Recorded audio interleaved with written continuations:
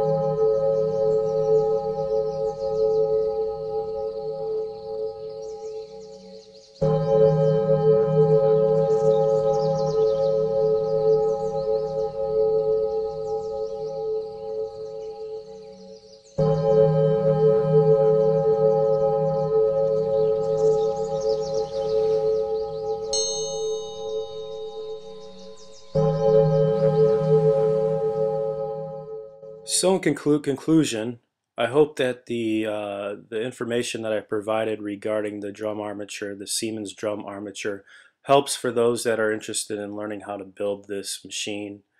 This diagram here, if we look a little closer, will actually show you the previous diagram and how the contact rings actually make contact with the drum armature for this alternating motor. So we're going to pull it up here so you can take a look. Now, as you can see, there's a lever in the middle, right? That lever in the middle is the actual contact ring that I was showing in the earlier diagram from that ebook that I was provided. So please understand, there's no commutator. This is actually a different way of actually setting up the alternating motor. So again, the articles show it, prove it, that this can work and this can be a self-starting motor. Again, there's a lot of videos that the Library of Congress published, so I put it on my playlist, so please take a look at them for a better understanding of the motor itself. This is Fly Fisher signing off.